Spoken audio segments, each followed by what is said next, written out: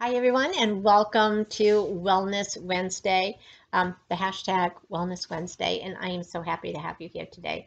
And I hope if everyone is out there doing the Wellness Wednesday, that you made some strides, whether it was giant steps or like me, baby steps.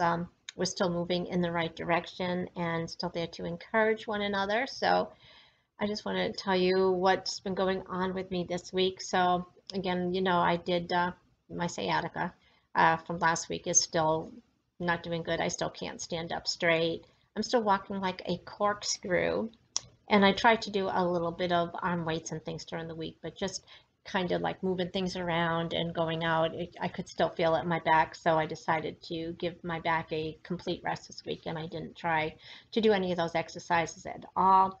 I still did do my under desk elliptical at work. Like today, I pedaled for 7.2 miles. So um, I think I'm still keeping up with that. That's not really hurting my back. When I come home, I tried to do the treadmill one night, and just the standing up and walking, I could feel it pulling in my back. So I didn't do any of that this week. Just, yeah, so that was the only exercise I did this week was my under desk elliptical. Water again, I didn't drink any water at work because, yeah, I can't get up and just walk to the ladies' room when I have to because of my back. So no fluids at all during the day at work, which really kind of makes you really hoarse when you're talking on the phone all day and you don't have any water. But anyway, that kind of helps me stay at my desk. And yeah, so that's one of those things for stress relief. So I did do start the reading last week, and the first night was really hard for me. I think I might maybe did one, maybe two paragraphs at the most. I just couldn't do it. The second night I said, I got to try to get this done. I got to try to power through it. So I grabbed the book and I went downstairs and I pulled over my office chair downstairs and I put it by the hospital bed and I read out loud because I always used to sit by Rick's bed and when he wasn't able to really get up anymore, and I would just read to him because he liked to be read to and talked to, even if he didn't, because he was had the dementia.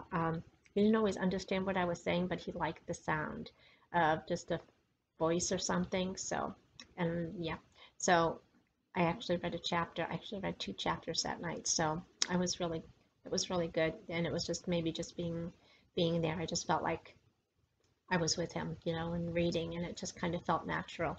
The third night, I read in my own bed, and I did a chapter, so I was really happy about that. And I've been able to read a chapter every night after I go to bed. I've been shutting YouTube off about 11:30, and I kept up with that all week. So I'm proud that I did that because that is hard because I want to get caught up, but I feel like I'm putting too much stress on myself. So 11:30 every night, right around 11:30, I would shut my computer off and get ready for bed and get my lunch and stuff done, and then go and read, and that really helped. Another thing that I did to help with my stress relief is, and you're gonna call me crazy, but I would take my notebook from our work and I would keep it right here next to me. And I would think about what didn't I finish today? Who didn't I email? Who did I owe a quote to? Who did, and I would just kind of write all these things down, things that I didn't think I did. And sometimes I really did do them, but I forgot that I did them. So I would have this list of things that I didn't think I did, or things that I missed, or things that I should look for to make sure I got done the next day. And then I would start another list of things that I wanted to do the next day. Like I've got some machine folders, check on this machine, check on that machine. When is it shipping? Do I have paperwork in order?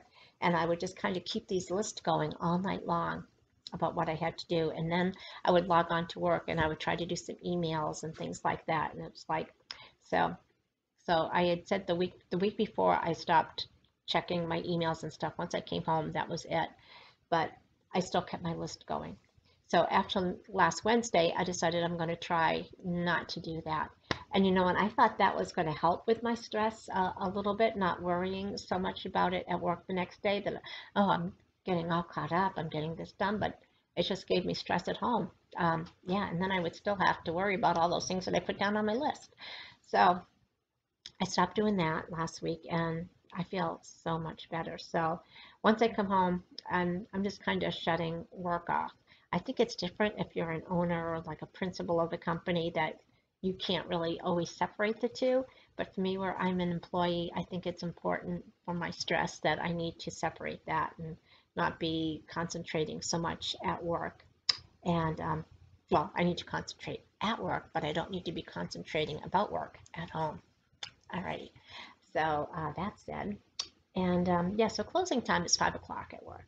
But the guys call me up until 7, 8 o'clock at night, and because they want me to order things for them. And if I'm at work, I can order it, but it's not going to go anywhere because our vendors are closed, and I can't quite seem to get them to know that. So anyway, I give them 45 minutes. If they call me after 5:45, I haven't been answering their calls. They can go to voicemail, or they can shoot me an email, and I will take care of it in the morning because I can't do anything about it that night. And I don't want to listen to them moaning to me about, I need to get it ordered, I need to get it there tomorrow, because I can't, it's out of my hand. But that just kind of put more stress on me, having these guys kind of yelling at me to get something done that I can't because the vendor's closed and there's nothing I can do about it. So that got rid of my stress right there. I'll see that, and I'll just shut the ringer off. Sometimes I just shut my cell phone off too. So yeah, which is bad because then, the girls are calling me when I get home, then I miss it. But I'm not missing that added stress that the guys are putting on me at work. So I think that's helping a little bit more.